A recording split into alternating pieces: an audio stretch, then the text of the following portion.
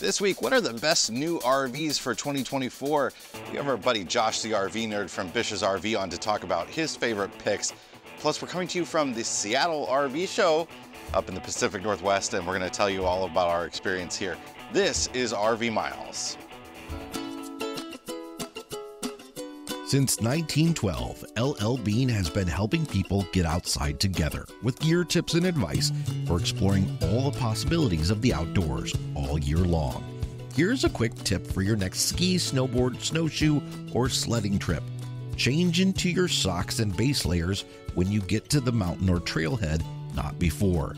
A toasty car ride is a great way to ease into the day, but it might introduce moisture that could make you cold later.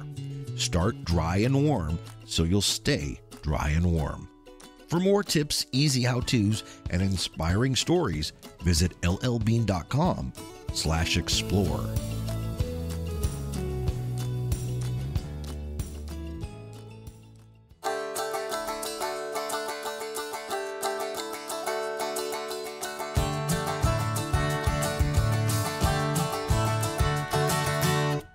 Welcome to episode number 309 of RV Miles. I'm Jason. And I'm Abby, and we are two RVers who, along with our three boys, have been enjoying the RV life since 2016. Here at RV Miles, we talk all things RV and outdoors, from industry news to travel destinations, our national parks, and so much more. We're coming to you from the great city of Seattle, from the Lumen Field Event Center. Lumen Field is where the Seahawks play, and this is just such a gorgeous location for an RV show. We just looked out the window. It's a gorgeous day here today. The mountains are visible across the water. We've got such a wonderful view of downtown from here and from our hotel room. And it's so great to be here at the Seattle RV show. This is, I think, the biggest RV show up in the Pacific Northwest. Don't quote me on that. But we're meeting so many of you here, and we're doing lots of seminars, which has been a whole lot of fun. But also, we're getting to see some manufacturers that we don't get to see very often, or at least more units of theirs. So if you don't know, most of the RVs in the US are made in Elkhart, Indiana, and in that area. But there are a handful of RV manufacturers, including some branches of some of the major ones up here in the Pacific Northwest. But we're getting to see a lot from Outdoors RV and Northwoods Manufacturing. Lance, who's down in Southern California, has a lot more units here than we've ever been able to see. A lot of truck campers, a lot of vans, a lot of small stuff here at the Seattle RV show. Yeah, I would say if that's the biggest difference between the RV shows that we've already been at to this year and the one that we're here out on the Pacific Northwest, is what is actually being brought to the show. So as Jason said, it's a lot of truck campers, there's a lot of vans, there's a lot of smaller RVs. There are a few Super Cs and big fifth wheels, but it's very clear that the RV buyer out here in the Pacific Northwest is a very specific type of buyer based on the kind of terrain that they live in. And basically, they're the kind of RVer that I want to be. There is nothing on this floor that I don't want. I am 100% in again on truck campers. I am 100% in again on a small little Lance. I'm basically 100% in on anything that's going to get me around the Pacific Northwest. There's a lot of travel trailer toy haulers here too, which we see here and there, but we don't see a ton of. There's a lot of them here. I think it's really cool too that this particular show is associated and involved in like where the football team plays, where the Seattle Seahawks are housed. And it reminds me a lot of like when we would go to shows in Chicago and you would have these big giant event centers. Now down there it was at McCormick Place, which isn't too far from Soldier Field.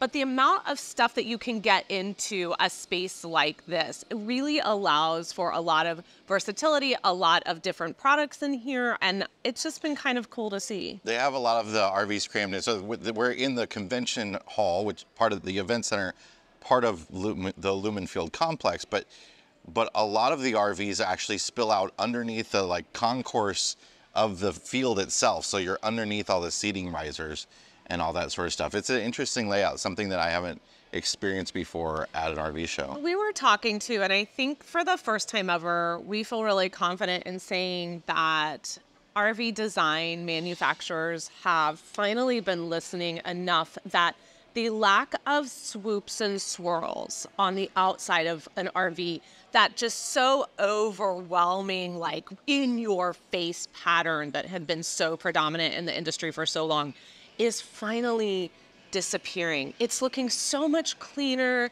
And especially here, there's a lot of like beautiful mountain scenes on the outside of rigs, which I really love. And I just feel like for the first time in 8 years, there's less swoops and swirls and more just, I don't know. A lot more linear stuff. A lot of, you know, that's, Nice looking.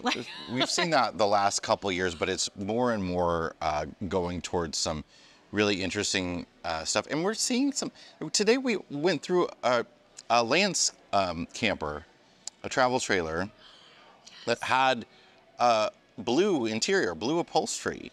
And I was like, I don't know the last time I walked through an RV and saw a non-neutral color. Yeah, we did a short reel on it, and I'll try to time that reel coming out with the timing of this episode so you can go and see what we're talking about and just go over to Facebook or Instagram, YouTube, and you can watch it. But we were both just like, this is really gorgeous. Yeah. And now the flip side to all of this too is we've had a lot of fun going into these truck campers because they are aplenty, and these off-road, small little off-road travel trailers, and kind of seeing what they do to either make a bathroom, in air quotes, there, and how they disguise these little toilets. It is amazing. And I keep looking at Jason and I'm like, this is a solo camper, because there is no way I could be like, excuse me, I have to go to the bathroom, and then just sit down and look like 2 feet is you there laying in the bed.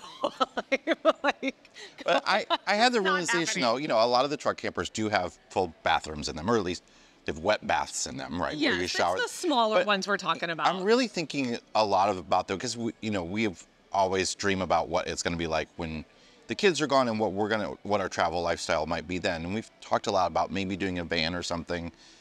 But have you priced vans lately? Vans are so expensive. Now, this is like the ridiculous extreme of it, I guess, but my dad had sent me a link to an Airstream. I think it was an Atlas. Airstream makes the Interstate and the Atlas. Sent me a link to an Atlas, and it was beautiful, right? And we've been in one. I think there's actually one here. And I looked at the MSRP.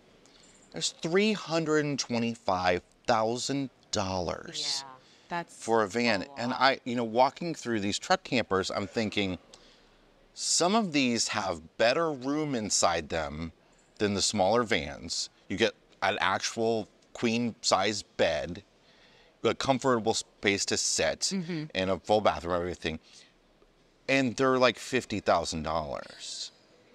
So, and you put that on top of a truck that you say you got a crazy good, expensive, brand new truck and paid like $90,000 for it.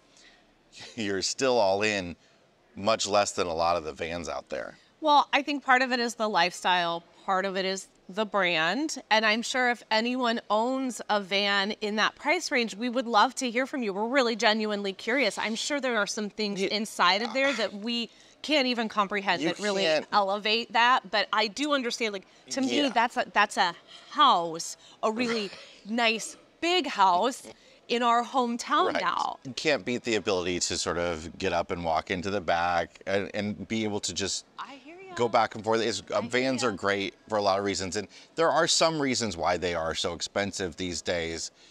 Part of it is just the way vans are constructed, right? The shell is already existing, so they have to construct everything inside. It just takes a lot longer. Plus, chassis availability is still a problem for van manufacturers, because all of our society has become so package delivery orientated, right? So Amazon and UPS and FedEx have just bought up all the vans that they possibly can. So it is hard for the manufacturers to get their hands on them, and it costs them a little bit more when they do. Wouldn't turn one down if it was offered to me, though. That's very true. All right, we have a really big show today because Josh is back, and Josh always has so much to say. Josh is one of my favorite people on the planet. Josh is just as genuine in real life as he seems over on his YouTube channel. We always love having him on. I will not be a part of this conversation, because if I am a part of this interview, it'll just be Josh and I, like, just making fun of Jason and trying to get Camp Daddy to be a thing for like 45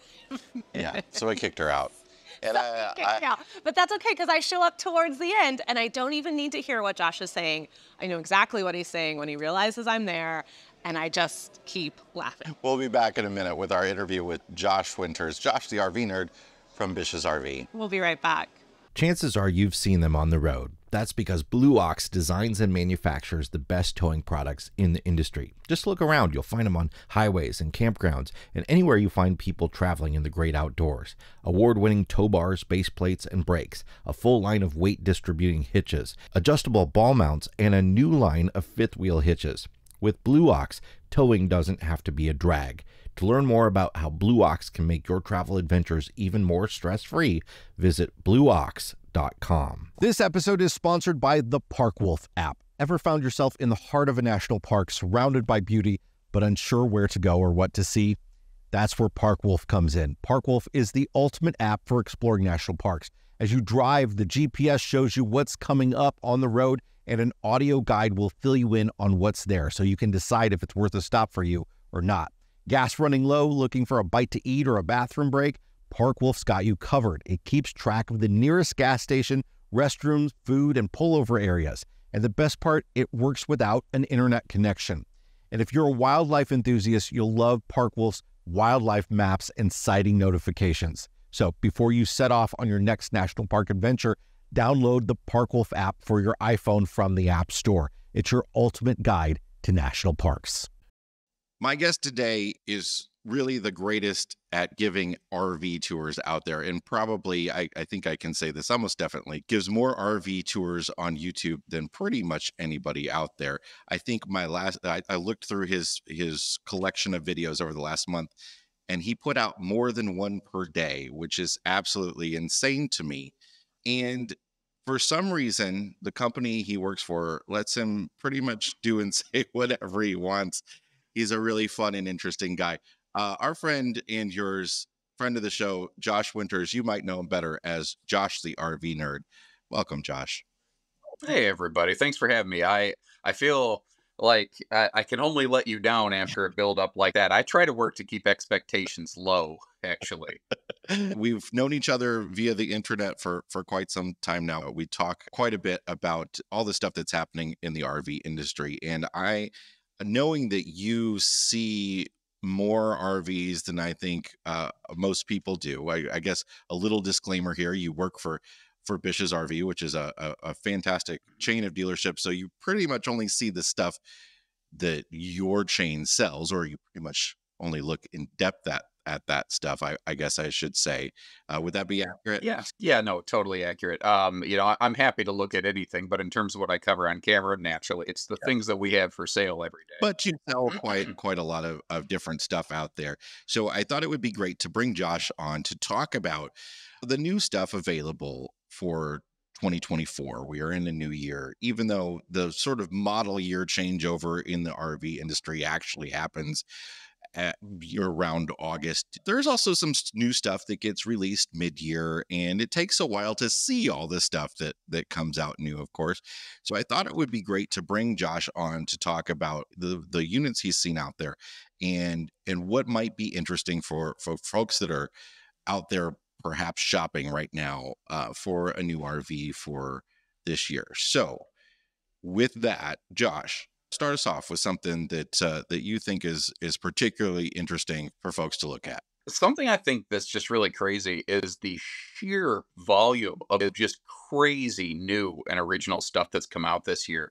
And it sounds really funny, but manufacturers are able to be the most creative when they do have a little bit of free time in production. So when the industry was at full tilt plus, operating at above normal capacity, for 2 years there was just very little of anything new. You were lucky if you even got new colored decals from one year to the other. You almost saw some brands totally stagnate during that time because it's all they could do just to keep up with demand. But now that that's tapered off a little bit, it almost reminds me of when I came into the industry in the recessionary period of 2009. Everything got really fun, really exciting, and dynamic and creative. And I think it's weird. That's almost what restarts the cycle of getting people back into it. But I think really the first one I want to give credit and acknowledgement to is the Salem and Wildwood division of Forest River. If you'd have told me like 2 or 3 years ago that the current most innovative, dynamic driving force in RV design was what was often referred to as an entry-level stick and tin builder, I'd have said I don't know that you're thinking right. But the fact is, if you look at what they're doing today, it's unlike anything that's ever been done before. There's often a trend out there of what's old is new, but they're doing stuff that's never been done ever in the history of ever, which I think is kind of impressive, really.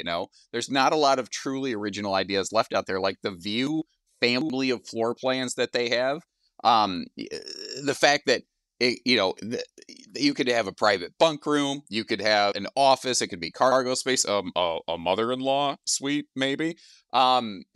It's just crazy what they're doing, and giving people what they want, like windows on the campsite of the RV. Like, what a novel idea, But they're finding creative, fun ways to do stuff like that, and it's influenced all the way up from their smallest little trailers, all the way up through their big laminated fifth wheels. And you're even seeing other brands now start to already dogpile onto those ideas. It's just really cool how they've, the Versa lounges and all the things they've done that really help define them as a really unique, innovative brand out there. I really give them a lot of credit for it. We've been looking at potentially what our next RV might be. And we've got the small Ibex and we've got the big Sabre fifth wheel. And really, we want something a bit smaller, but we've been looking for something. We've got 3 boys that, my oldest is taller than me. So looking for something with bunks for 3 large boys has been really, really hard. And actually, we looked at a Salem unit and realized they actually were one of the few we found out there that had kind of thought about, let's actually put some big bunks in a fifth wheel. There's you can find it in travel trailers for some reason, but fifth wheels, it's really hard to find a big bunkhouse and that actually has bunks that are long enough for an adult size child. Yeah, that's a really funny thing I run into all the time. Is there really is not a lot of big person secondary sleeping, and I think that's why the what's referred to now as dual suite models, the true 2-bedroom, 2 bathrooms with a loft, is that the kind of thing you were looking at?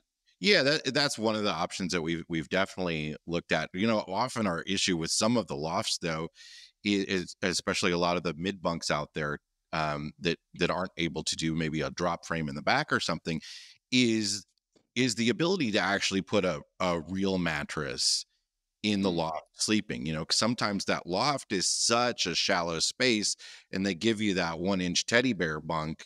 And even our youngest, who is, barely weighs like 50 pounds, he'll say after 2 days, Mom, my back hurts. Right. And every RV we've owned that's had those, it's been like, okay, let's change them out pretty quickly. And, you can get mattress pads and stuff, but once you thicken that up a bit, you shrink that space up some, right? So Yeah, no, totally. and it's hard to find something that's not 48 feet long that that can handle our kids. But that's what we get for having 5 kids. It's an issue at restaurants, it's an issue everywhere. You want to go to Disney, you can only go to certain hotel rooms because there are only certain hotel rooms that sleep 5 people. It's just the life of a family of 5. What else you got for us?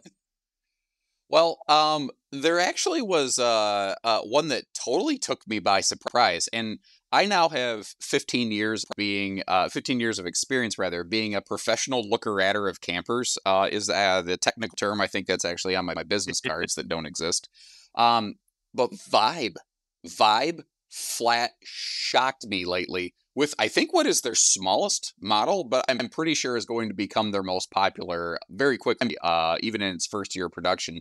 And that's their little 19 RB. I walked into this thing and I looked around and said, okay, it's a small, light little tandem axle couples camper. Then I started looking and I'm like, wow, it's actually got a really nice bathroom, because a lot of those things are not bazooka butt friendly. They are not, they don't cater well to those who are, anything but small in stature, Yeah. And then I started noticing, like, it has this borderline walk-in, like, giant closet that big storage in little campers is not something you usually run into. And then finally, the RV industry starting to reimagine dining. You know, for years it's been a booth or a table and chairs, a booth or a table and chairs, like that's all there was. And these like extended breakfast bar kind of dinings with chairs or stools or something, especially overlooking the campsite of the RV, they're finally starting to catch on. And Vibe did that here. And it was amazing how much it opened up the RV. Plus, Vibes are taller inside. I don't think a lot of people key into that right away. They're about 3 inches taller than the average bear. And I got all done with this. I was like, you know what? That was a really solid offering they brought to the table. And I walked out, and the rep was there. He goes, "What do you think? Not bad for no slides, huh?" And I went, "What?" I was gobsmacked. I did not realize it was a no slide RV because it felt so expansive inside. And I stopped immediately with 1 foot out the door and did a 180 and looked at it. And I'm like, I'll be. That is a no slide model. And there's a lot of people out there who just do not like the idea of slide outs. And I get it, you know. The fact that they accomplished everything they did with no slide blew me away. And to me, that one just total tip of the cap right there. You're under 5,000 pounds with that under 24 feet with that, and still have 62 gallons of gray water, which I love. But I love what Vibe has done in the last couple of years too, because I feel like Vibe used to, the interior didn't really match the exterior. They've got this cool exterior. Yes, they're called Vibe, right? And then you go inside, and a couple of years ago, it was like there was like sconces and fabric and stuff, and now it's a little more vibey. Yeah, no, absolutely. The audio matches the visual, I think, is a good way of saying it. Like, it meets your expectation inside, outside, upside down. And some of the stuff they're doing, like, you know, true queen beds, a taller ceiling in a small camper, making a small camper fit American-sized people, that's really cool. And it's just not something that you find a lot, you know? The other thing I noticed on that one, it's got a crazy good cargo capacity. So you can actually load up the storage, and it's really been my experience that so many RVs ride around with bare minimum cargo ratings. And I think that that's a good recipe for overloading something. And I don't think you could do that on this one if you tried, unless you just loaded concrete mixes into the stupid thing. Yeah, 2,800 pounds. That's more than a heck of a lot. That's more than some Class A motorhomes out there. Actually, it feels like a motorhome to me in a lot of ways, where you like some of the smaller motorhomes where you get that transverse bathroom across the back, which allows it to be sort of a bigger bathroom and give you a little bit more room to clean yourself up. Yeah, absolutely. What's next? But another brand that has been imagining crazy things for a while is the Grand Design Imagine whole family. They came out with, I think, 8 or 9 new floor plans this year. That's more than some entire brand's build. And they had this stuff just sitting on the drawing board and just went like, blam, there you go. Here's like all these models that have, the thing is they've never existed. They came up with like 8 floor plans that the world has never seen before. Whether it's in their single axle AIM series, they're doing a Murphy bed in a slide, which they're not the first to do it, but I think they're the first to do it rather effectively. They're giving us good kitchen space in small campers like that. Up to their XLS series, the number of new floor plans they've come up with under 30 feet with like private bunk room slides or private bedroom slides, it's insane. If you haven't looked at their lineup, you need to go check out their lineup right now, because it's unlike anything else. There's like, all of their floor plans are practically unicorns at this point, at least everything that they just came out with. The number of people who come in and say, I want a bunk room, not like a couple bunks in a corner, but a bunk room where it's just totally shut off and private. Under 30 feet, it virtually doesn't exist. But Imagine has cracked some codes on this kind of crazy stuff. Or a private bedroom slide under 30 feet. It's not that it's the first one I've ever seen, but man, I can count on one hand the number of them. You know, it's just really, really rare stuff. And they've kept up their aesthetic. That brand has really, I think, overall maintained some very solid respect from the customers and community base out there. And an interesting thing, we actually have been peeling through warranty rates by company lately. And we found this really odd dichotomy. We found where we had more claims approved by Grand Design, more warranty claims. So we're like, what is that about? But we noticed on average, they were some of the lowest dollar things. And we peeled it apart. And what we found out, it was here and there little trim stuff, but there was also a bunch of little piddly nitpicky stuff that maybe didn't even necessarily fall under warranty. And they're just approve it, just fix it, make it right for people. And that is not something that we see a lot of in today's market. And the more that we've peeled through our warranty stats, actually, the happier that we've been with that whole brand over there. Nice. We were looking a little bit at the 3210 BH, which is a 37-foot bunkhouse, and it's just like we were talking about before. The bunks are long enough for human-sized people. The issue often with bunks is when you put them in a slide, that slide ends up being too short, and once that kid gets over 5'5" or something, they don't necessarily fit in there. And they put in that unit, they've got a lot of seating in the living space, which is another issue that we often find you don't get in some of the sort of 2-bedroom models out there. It's like, okay, we've given you 2 bedrooms of sleeping space, but here are 2 seats in the living space. Well, it's really funny on that Vibe. You mentioned how it brought some motorhomey vibes to the equation. If you really look at a lot of the more original floor plans from Imagine, I've always drawn a lot of parallels between motorized and what they're doing, because like that 3210 that you talked about, that's a diesel pusher living room. Yeah. With the way all that seating is laid out, you can go into a diesel pusher and find that living room. Like if you look at the 22 MLE Imagine, I call that the toter home floor plan, because that's a classic mini motorhome model that instead of something that you drive, they just threw a bed up front, But it's funny how they've been able to take things from outside of the cookie cutter travel trailer market and bring it to a mainstream towable very effectively. What else you got for us? Moving on from there, Ember has always done stuff different.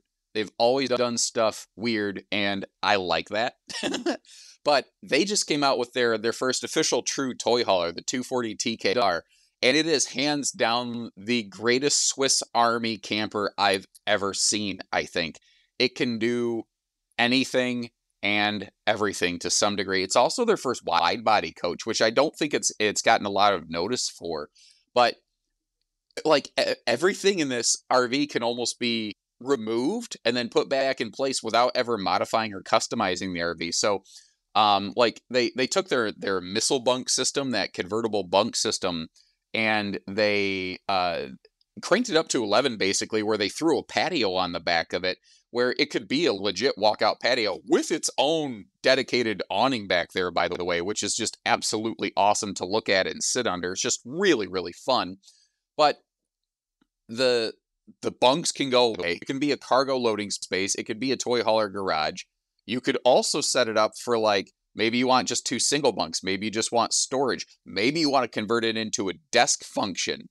It can be a completely different RV every single time you take it out, or even a different RV each day of your trip, depending on what you're doing. So, maybe you're going to do some buddy hunting camp and, okay, set up a couple bunks. Maybe you're going to, go out and do some podcasting on the road like the Eppersons. You've got the perfect little place to do it. The fact that there's no slides give people a lot of peace of mind. But then the whole bed situation up front, I went through in my video of that thing all the different configurations that bed could set up for. And with little 2 to 3 second snippets, it took me a minute and a half to demonstrate everything that whole front end of that RV can do. Because it can be a pair of 80-inch long twin beds, which first of all, the RV industry has almost never, ever used or seen 80-inch long twins. And a cool thing about that is you could set up just one twin. So it could be a solo rig. It doesn't have to be both beds. You can mash them together like a king bed, but there's a center hanging wardrobe closet that slides on that thing. So you actually can have a twin bed with divider, still maintain hanging storage, or put together a big king bed, or put the whole thing away and have a giant monster lounge, or use like a bed, a seat, and a desk setup before you even mess with the whole bunk configuration. It's just insane. Everything that it does is absolutely insane to me. And I think that that's going to be one of those RVs that it'll just do stuff that nothing else can do. And I don't think other manufacturers are going to delve that deep into that kind of weird territory. I give them credit for doing it. Yeah, and because it's one of Ember's Overland series, you get that independent suspension, and you can pretty much take it out into the middle of anywhere. I think this is a really great one for like putting e-bikes in, and it's kind of like a toy hauler, where you don't want to put a big side by side in something, or you want to put some gear like kayaks or whatever in, and yank it out at the campground and be able to sort of go out on or not the campground, out on public lands or wherever. It's a really cool unit, and allows you some flexibility for the future too. If your family's changing size over time, like that's exactly what I was talking about with us. It's like, our oldest is going to be out of the house in a couple years. It gives you a little bit of peace of mind for future proofing. Yeah, no, I call it a garage mahal because like it has that kind of grandiose sort of feel, but it can also be very utilitarian. Cool unit. Ember has really come out of the gate in the last few years, since their founding, with just some awesome different products that are really, really interesting to look at, and solve a lot of the needs that people have. It's not just like, let's do something different because it's different. Let's actually do something that solves some problems for folks. They also bulked up their Big Mac solar package this year, and they're basically running on average about twice what anyone else in the industry is doing. So, along with things like that Truma Aventa air conditioner on that, like you have ultimate like mooch docking flexibility. It's something where if you only have a 15 amp household plug available, you can still basically use the full function of the RV just about anywhere you're at for a very long time, which is hard to find out there nowadays. So again, it just gives you the freedom to do anything you want. And even if you're not going to go off road, that suspension is the best riding, best handling system out there for my money. I mean, do you have that on your Ibex? We do. And so let me tell you a story about that. So we, when I picked that Ibex up from the plant in Indiana, I had to then drive it to Palm Springs, California, over the course of 4 days with my son. So we flew out to Indiana to get it, and I needed some way to tow it, because I was going to have to rent a truck of some sort. And the companies that rent trucks, they don't really want you towing with them, so they don't put hitches on most of them. So you can go rent a Ram 1500 from like Enterprise, but they don't have receivers at all. You can't put one on there, right? So we had a few backup plans. We were going to go with Enterprise because you can sort of choose any car in the aisle, right? So we're like, we're gonna pick a truck perhaps, and if that wasn't going to work out, we're gonna go. I mean, listen, I'm telling you all this because I am. This is not kosher. They don't want you towing with this. This was like kind of our last resort option, but so our second solution was we were going to get a full-size SUV, because there's just a plate that comes off on the back and the hitch is behind that. The hitch is built in the body in a lot of full-size SUVs. That didn't work out either. So what we ended up with was the only truck that they had there was a Honda Ridgeline, and it had a receiver on it, and it had a towing capacity of 5,000 pounds. We were going to be just under that, with the Ibex empty, of course. And that little sucker towed that thing perfectly across the whole length of Route 66. And I credit that independent suspension. I mean, we even towed with our F350. We even towed our old Pioneer, which was 38 feet long. And, our truck's the Tremor package, so it doesn't have the rear sway bar. And that was a nightmare, even with the weight distribution hitch. That thing was just swaying all over the road. Fifth wheel, no issue at all. But with the Ibex, rock solid. It's wonderful. The independent suspension is just, I cannot say enough good things about it. No, that's absolutely one of the things that I believe in totally. And had I not experienced that firsthand. So I'll share my story on it with you while we're talking about this, because this is also a newer thing in the industry, and more people are asking for independent suspensions. I think the RV industry is going to be slow to adopt them, especially in travel trailers, because it's the most expensive system out there. But Lord, the juice is worth the squeeze. It's so good. When my father and I were bringing back the first Ember, where that system came from, for those who aren't aware, one of the founders of Ember, before they founded Ember, they briefly worked as a contractor with Lippert and developed the Kurt independent trailing arm suspension that is often, like in terms of Ibex and Nobo, known as beast mode. And they developed that and then built their company on it right afterwards. I'm thinking there was maybe a long-term plan involved in there, but funny how life works out like that. It's like Jeff Goldblum said in Jurassic Park, life finds a way. I don't do enough of the shirtless stuff like Jeff does. But anyway, running along east to west in southern Michigan is a highway called US 12. And it's pretty straightforward. 55-mile-an-hour cruise control, goes through a bunch of small towns. But there's this one spot just west of where I live where it has a real quick sharp S curve over a set of railroad tracks. You have to go over a set of tracks. And you're going about 30 miles an hour over them usually. Because as my dad and I were hauling the first Ember home, talking about how exciting that thing was and how well it was handling behind us, we looked up and we're doing probably, we'll say the speed limit. I would be shocked if we weren't doing more than that. And that curve was right there. And we just went, oh no.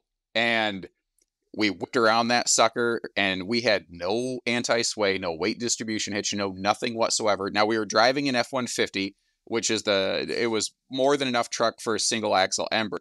But the fact is that thing just followed right behind us like it was on rails. We could not believe it. Once we got straightened out, and you're doing a little bit of the steering wheel jerk because you're a little nervous and you're oversteering when you come out of a situation like that. And we look back, and the trailer wasn't wobbling at all. It ate everything we threw at it and then some. And I was just amazed. I also did a thing that legally nobody should be doing this. It's really stupid. Kids don't try this at home. But I had my dad later hook up to a couple different trailers with different suspension packages. And this is very unscientific, but I just sat inside the camper and we went down the road around the block once. When you used to sit in the back of, Dad's pickup truck bed, kind of like that. The fact is, it was night and day inside of that independent suspension versus anything else. So that's absolutely one of those things that if you're going to be doing some serious driving, if you want to get off pavement at all, consider that system or RVs that have it, because the other thing is, it's been my experience, RVs with better suspensions tend to stay out of the shop because you're not rattle trapping that thing to death. Yeah. Like when you towed your Ibex up to Alaska, I bet you went over some amazing road conditions, right? Some really, truly awful stuff. And stuff that you get why, like, people are concerned. I couldn't imagine some of the roads we were on, which were the normal roads, by the way, not like some out in the middle of nowhere stuff. Doing that in a, like a 45-foot motorhome, as a lot of people do, I would just a fear of like breaking my windshield from the twist, stuff like that. I don't know if I could handle that, but we always felt comfortable. And I've never felt the need for a weight distribution. I'm towing with an F-350, but I've never felt the need for anti-sway or weight distribution since I've had that. And it's like you said, it's just rock solid back there. Well, the other thing I always think about too is towing safety. And again, you get into that emergency panic maneuver mode, and you don't have time to think about the camper. You don't have time to consider your brake controller. And the fact is that trailer will just follow you so much better than so many other things. It's just fantastic what it does. Actually, kind of segueing away from, specific RV models, but RV tech that I'm glad to see coming in. There is a lot in the way of anti-lock braking and electronic anti-sway finding its way into the RV industry, especially towables. that I am personally very excited about. When we were all young, dumb, and invincible, it's not the kind of thing we ever considered, you know? But once, I think a lot of people will agree that once you have a family, you start to look at things differently and you start to realize the importance of life, really, and what you would do to protect your family. And the fact is, most towable RVs have very little in the way of towing, safety, hardware, electronics, anything. And that's a part of what excites me about that independent suspension package. And there have been some aftermarket anti-lock brake systems out there for a while. Like Tucson, I think, had one of the first. I don't know who the very first one was. I've never verified, but um, absolute credit to Lippert. They did such a bang up job on their ABS system. I had the opportunity to take a personal test drive demo of that up at their facility in Michigan last year, and I could not. We were on icy dirt roads that are crowned like crazy. They're really not flat, you know, like those Alaska roads you were talking about. And we started just barely moving the wheel, and the trailer's just going crazy behind us. We were in a 1-ton pickup and had a 26-foot trailer behind us, and it was sketchy. And then the fellow reaches down, clicks the button on his laptop, engages the whole system, and he starts pulling the wheel and hitting the brakes, and the trailer is just staying exactly behind us. Like wherever the truck was going, the trailer was following like a train, exactly like it was supposed to. And in those adverse conditions, I was impressed. Like no matter how hard they really tried, they could not get that thing to like jackknife and spin around, because that's the problem I don't think a lot of people realize. When you are in a panic brake situation on the highway or wherever, when you stab the brakes on your vehicle has government mandated anti-lock brakes, which is a major safety thing, but your trailer doesn't. And a lot of times what happens is the trailer tires can lock, especially if you have your brake controller set up too high. And as they start skidding, you start to lose control of the trailer, and a lot of times it will pass the vehicle. And that's usually where a lot of rollovers happen, when the trailer starts to try to get perpendicular to the road, something catches, and then everything flips and rolls over. And this system prevents that. It actively monitors each tire independently. If one tire starts to lock up, the system will independently allow that tire to rotate a little bit so that it continues to stay tracked on the road and behind you. And the control that you get as a result is just incredible by comparison. Have you ever test driven any of those? No, Jason? no, but I did share in one of our news video from the Tampa RV show. Lippert had took some folks out to a racetrack and showed them how it works, just like they did with you. But what I failed to mention in that video, and I'll link to that video in the description for this episode, what I failed to mention is that they couldn't get the track slick enough. So what they had to do, they laid vinyl flooring out on the track, and then soaped it down, and then go around this racetrack and slam on the brakes, and it just stops beautifully. Yeah, and what you notice is it's funny because when ABS works, it's boring to watch because the trailer just follows the truck, and you're like, okay, so what's the big deal? That is the big deal. The fact that the bomb didn't go off is the big deal. Because if you turn ABS off, it's nuts. When Lippert first came out with their system, they have some awesome ABS on-off test footage. That is, they allowed me to use some of that in one of my own videos once. It's like, oh my gosh, it's a real thing. But you know, there's anti-lock braking, but there's also electronic anti-sway. And Dexter, I think, is probably one of the first that kind of combine the two. And if you see Dexter Tow Assist, it's mostly on fifth wheels right now. That system is absolutely fantastic, because if you get hit by a wicked cross breeze or something like that, it basically does the same thing where it's just monitoring the tires independently. But I think if the trailer gets I think it's like 6 degrees off axis or something like that, you know, so the trailer can still move behind you a little bit, but within safe reason. If it starts to get into that yellow Tom Cruise danger zone, it will just tap a brake, very slightly where it needs to, almost like if your trailer's getting a little squirrely and you reach down, you manually squeeze your brake controller, it will sort of do that automatically so that you don't even have to think about it. And again, the brilliant part is it works so well you don't even know that it works because you just drive. And especially like you said, when you get those big 40, 45 foot fifth wheels, some of these things are absolutely insane how large they are. It's a major difference when you're going through like wind zones and stuff like that. And it's an absolutely awesome system. And I hope we continue to see more and more of that out there. I'm big into anything that promotes towing safety because this is a mobile based industry and lifestyle. But I don't know that there's been a lot of real safety focus on that. It's almost like before seatbelts were required in vehicles. It's funny, the auto industry for a long time fought seatbelts being required because they didn't want people like, what do you mean? Cars are unsafe? You know? Yes. Well, you know, yeah, they can be. Yes, they absolutely, when you're going 50 miles an hour and you hit something, it's important to have a seatbelt and not go through the windshield.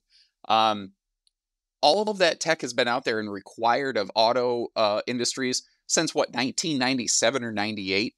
The semi-tractor trailer industry has been required to have anti-lock brakes on all of their trailers. Those are with professionally trained, endorsed drivers. Yeah. Now, the funny thing in the RV industry is that you and me took driver's training for the first, last, and only time at age 16, probably. And according to everything, we are equally qualified to go do anything we want with a towable RV. And the fact is, many people don't have that experience, and anything that gives you that loading buffer, I think, is a really, really critical thing. I think it's cool too about the Dexter Tow Assist is it also acts like an odometer for you for the trailer, so it tell you how many miles you've towed that trailer, so you can use that to sort of judge when you need to grease your wheel bearings, or how many miles have been put on those tires. Sometimes it's hard to really do the math on how far you've towed your RV. Some trucks kind of have the ability to go in and see like how long it's been in tow haul mode, but I love that.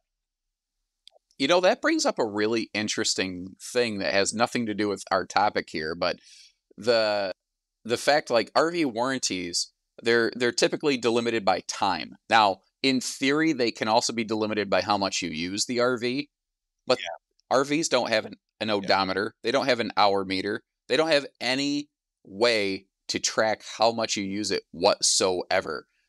So that'll be an interesting thing to see how tech may actually shape the future of RV warranties. Keep that one on your radar, kids. The next couple of years, that could be an interesting thing to watch for. So one of the newest manufacturers out there that is really been very interesting to a lot of folks, doing some great work, but you pay for it.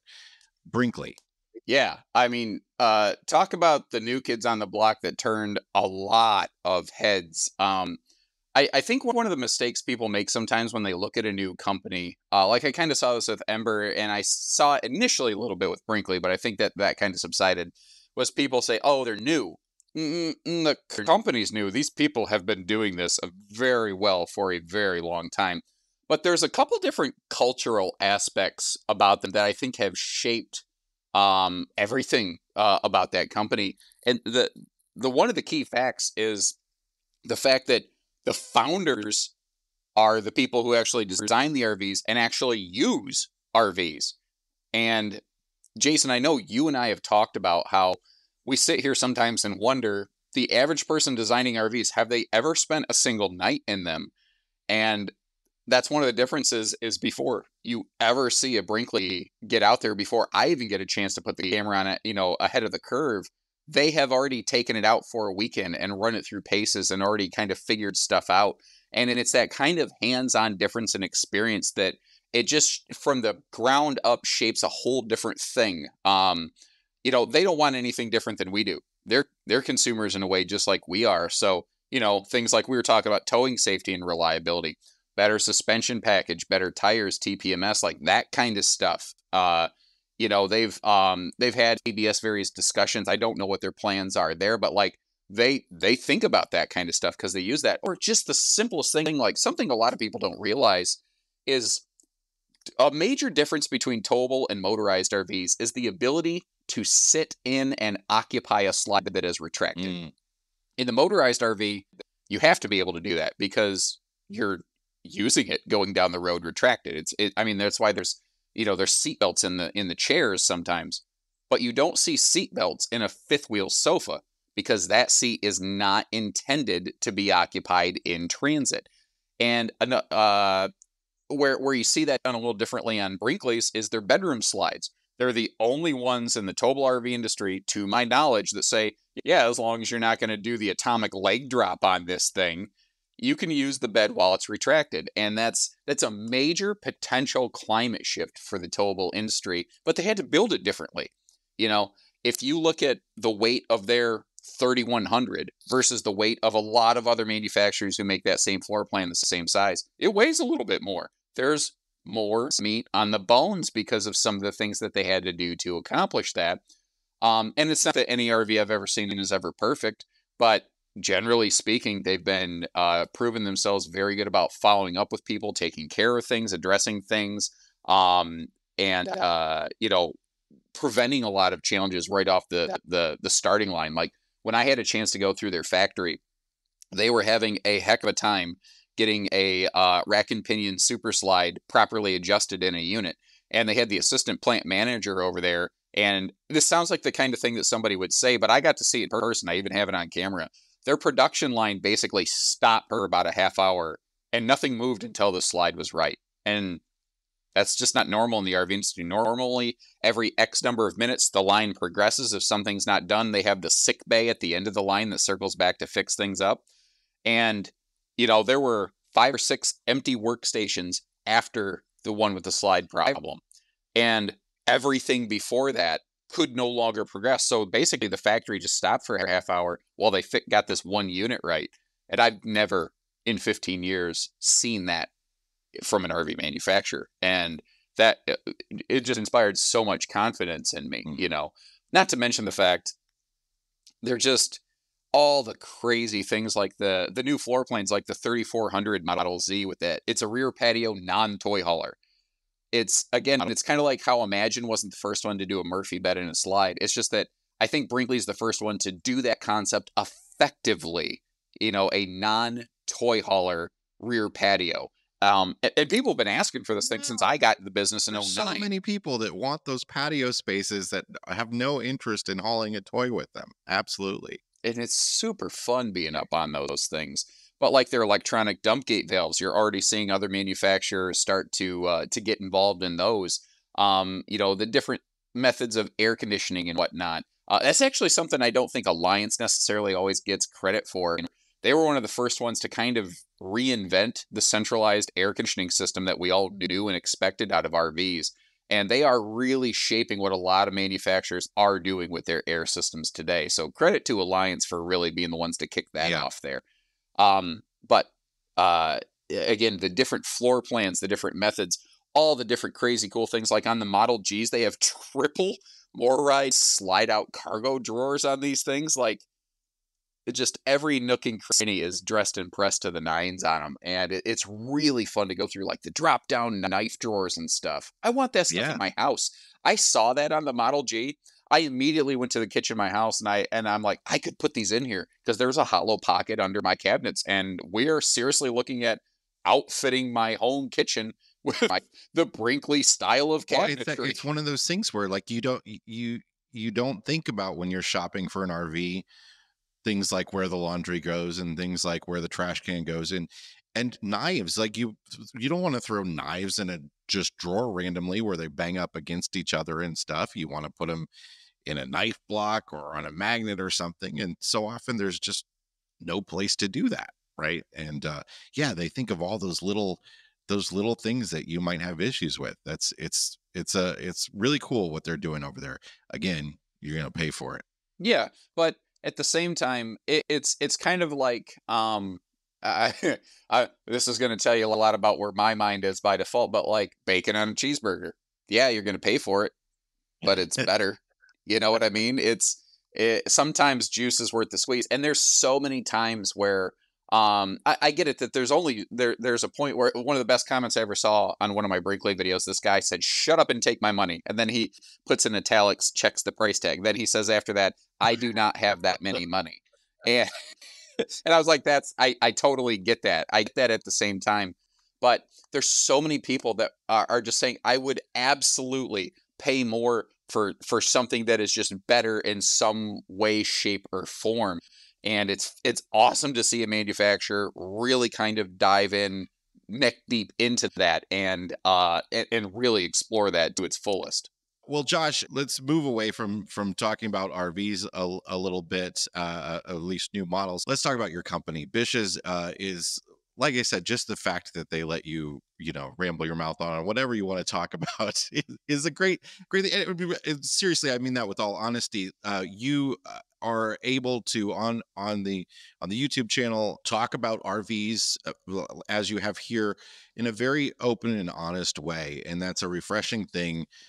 Coming from a dealership chain. I know you did that before your location was bought by Bish's, and I think it's just wonderful that Bish's has sort of taken the reins of that and allowed you to sort of continue to just promote this sort of open and honest policy with your viewers. So I know that extends a little bit into the company itself. It's not just about Uncle Josh's YouTube channel. So tell us a little bit about Bish's. Well, that's one of the things that I was very nervous about, leaving my family's business and joining the Bish's team. But from day one, they said basically, we're going to let you cook. And I really genuinely feel they have taken the reins off me even more so than when I worked for my family, because there are certain topics that I've hit on, like helping people understand what a full-time RV warranty means and does not mean.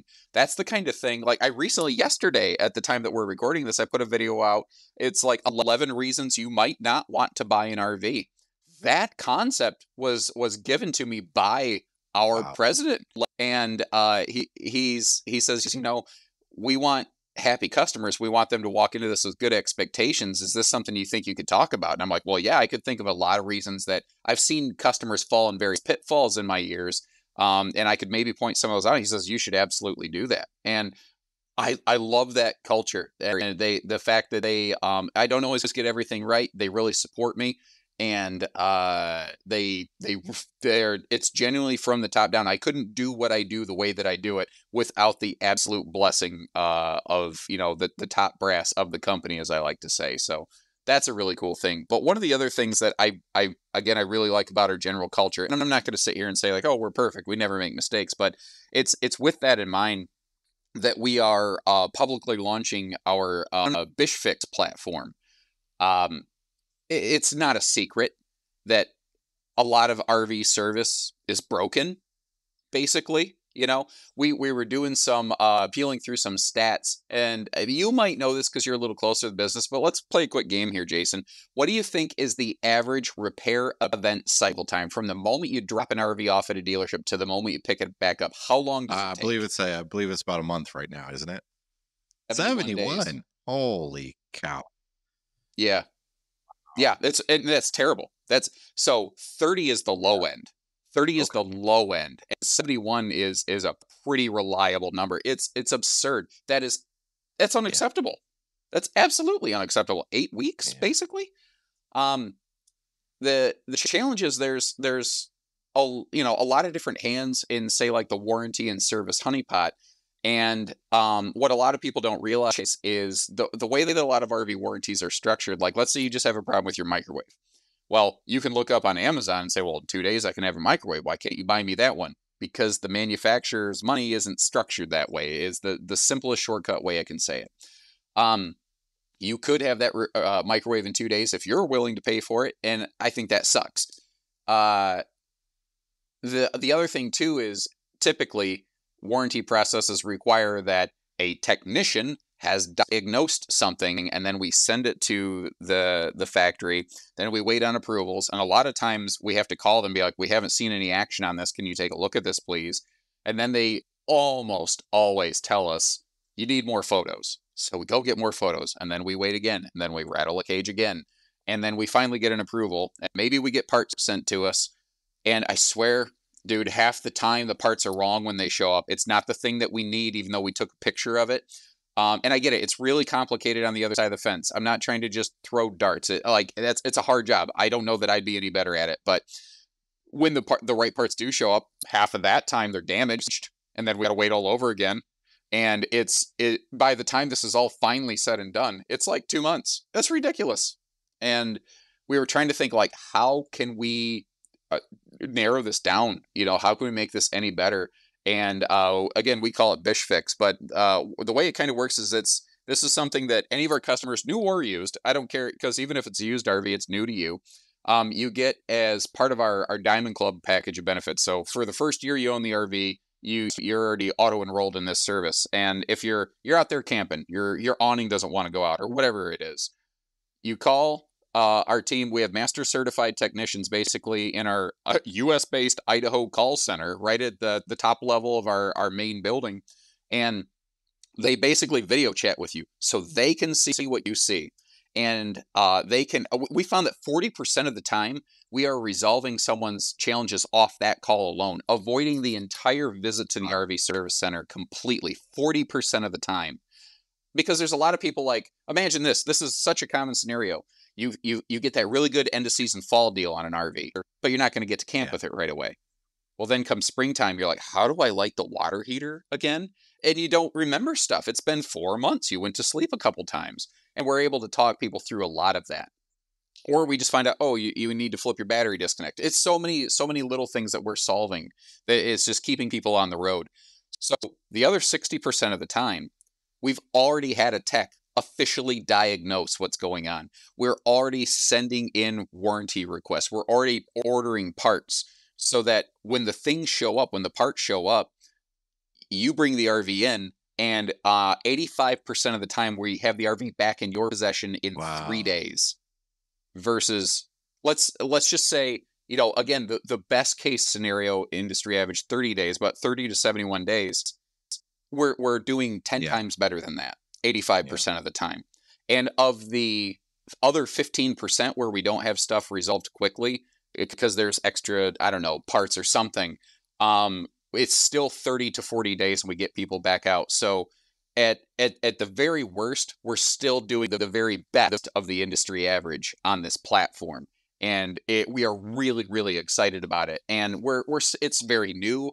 We're still finding little pitfalls, little communication breaks, little things like that. So it's not perfect, but we're at least trying to make an attempt in an industry that so often is just very happy to just remain at the status quo, even if it's a standard of misery. We're trying to do something better there, and we're investing a lot of time and money and effort into this. And mark my words, in 2 or 3 years, a lot of your big dealer groups are going to have their version of it, and we will have done a lot of the research for them. Kind of like wherever there's a Walgreens, you'll find a Rite Aid next door. Where there's a McDonald's, you're going to find a Burger King. But we're just trying to find a way to do this better, because it doesn't have to always be awful. Yeah. You know what I mean? And the initial results on this have been very successful. We are starting to open this up where if you're a non-Bish's customer, you can call in and there's a fee or something that we can kind of talk you through some stuff. But that's really by availability. So come summertime, we just may not be able to get to everybody like we'd like to, but we're doing the best we can to really prioritize our customers. And it's something that I can get behind. It makes me feel good coming to work every day, because we're not perfect, but I see that we recognize that and we're making the attempt, Well, my friend Josh, the RV nerd of Bish's RV, Bish's has locations all across the country. You should check them out if you're interested in buying a new RV, and check out Josh's channel, of course, on YouTube to get some of the best walkthroughs you're going to find of RVs, whether you're going to buy from Bish's or not. One of the things I love about you is you don't necessarily care. I'm sure you care, but the content is driven at the broad range of folks to look at and help them make a decision when they're buying a unit. Often imitated, but never matched, Josh the RV nerd from Bish's RV. And I got to extend a special thanks to Jason Camp Daddy Epperson for inviting me out. Stop trying to make that happen. It's gonna happen. Oh boy. Thanks a lot, Josh. It's really great to see you and really great to have you on the show. RV Miles is sponsored by eTrailer. Did you know that eTrailer.com is focused on putting actual hands on the products they sell? That allows representatives to see, touch, and know exactly what it's like to use the product, providing you with quality service and recommendations based on personal experiences.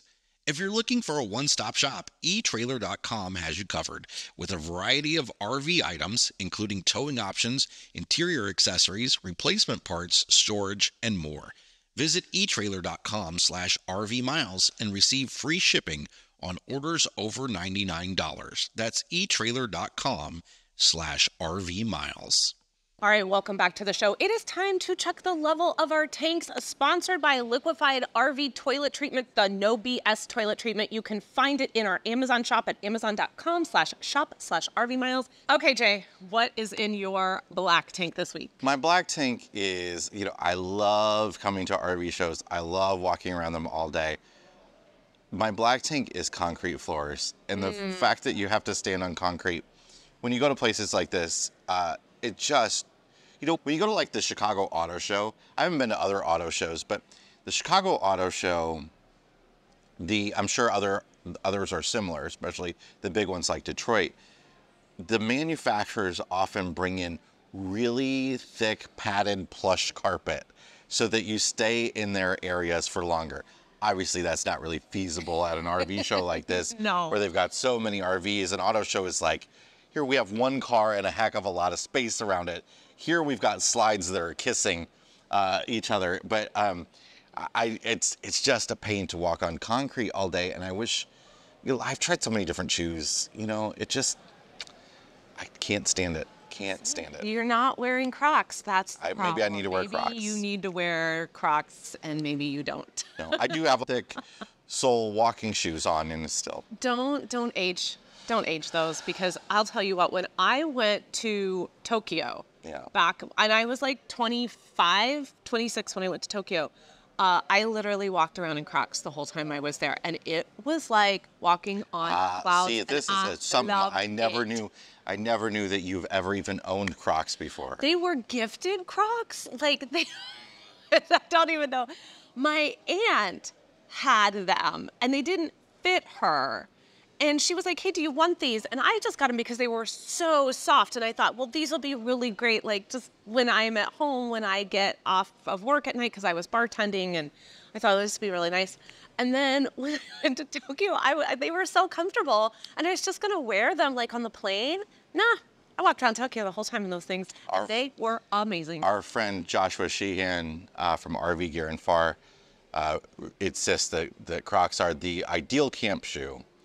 And I think a lot of people feel the same way. I would argue that I'm more of an UFOs person now, but they're still in the same wheelhouse. I mean, we just bought Ethan his first pair of Crocs. If any of our kids are Croc wearers, it's Ethan. Yeah. So we did just buy him. Okay, what's the mode when you put the actual strap on the heel? What's that called? I don't know. I don't know. Ethan knows though, because he was like something like relax mode. No. It's like action mode or something. I can't remember this.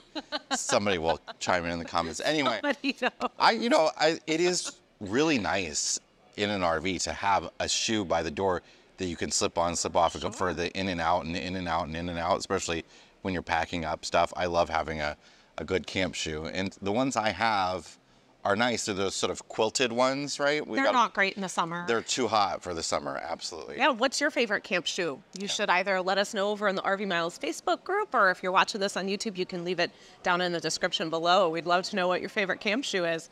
All right, what is in your fresh tank? My fresh tank is sort of looking out over all the RVs. You can't see it if you're listening to this episode, but we're standing on a balcony above the RV show. They're just one of the halls here in the RV show. There are actually 3 different halls where they've got RVs, and I'm seeing solar on almost every single unit. And I think that is such a great change in the industry that's only really happened in the last 2 years or so, where virtually everything is coming with the bare minimum of solar. I mean, there's some things out there, like there's a Tiffin down there that looks like it has like 800 watts of solar on top of it, which is a great start.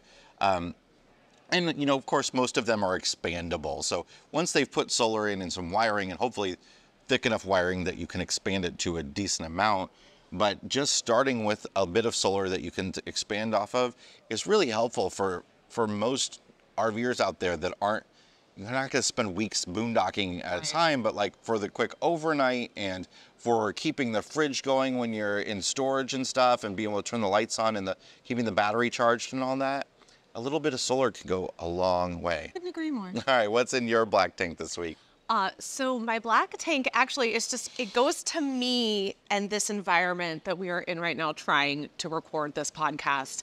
We are completely out of our element. We do not have our headsets on.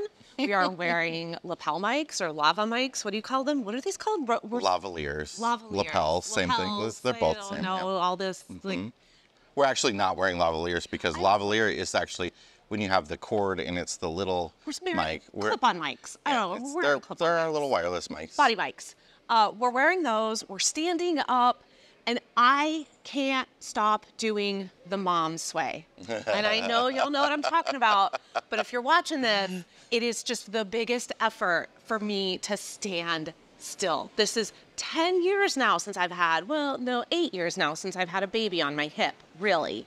And when we get rocking the baby to sleep. I know, when we are doing things like when we're just standing talking to people, I've become so aware of this. Or like the camera gets in front of me and I'm standing and I get really hyper aware of my posture. This is a complete and total like acting for the camera. I do the same thing. It goes right back to my black tank though. I do it because it's taking pressure off one foot and put it on the other and back and forth on one and the other. I'm just cruising here. Like somebody give me a baby like when I do this because I could just rock it to sleep for you. But it's all, the camera comes out in front of us and we're standing and I am 23 years old all over again in Barbara Robertson's class, like having to stand in front of a camera and talk to it and like absolutely like terrified of it. There is something about standing up and putting a camera. 309 episodes in here. But they've all been, 306 of them have had us on our butts. So this is just black tank to me that I cannot seem to just chill out in front of a camera when I'm forced to be on my feet. All right, what's in your, what's the other one? What's in your fresh tank this week? Complete 180 fresh tank to us for doing a really solid job yesterday at the ABC affiliate station live. Talking about the show, talking about ourselves. We were on the TV news, y'all. We were on the local news. And this isn't like a toot toot, we were on the news. It's more like toot toot. We didn't say anything like that they might have needed to bleep. Like, I'm very proud of myself.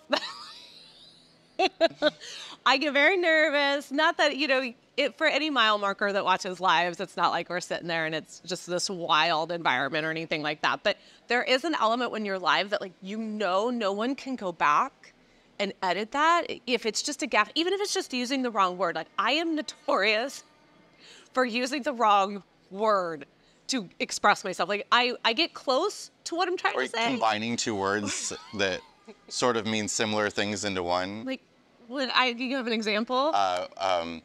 Like awesome sauce? Down posit. That's a hybrid of down payment and deposit. But that's a joke? Let's go.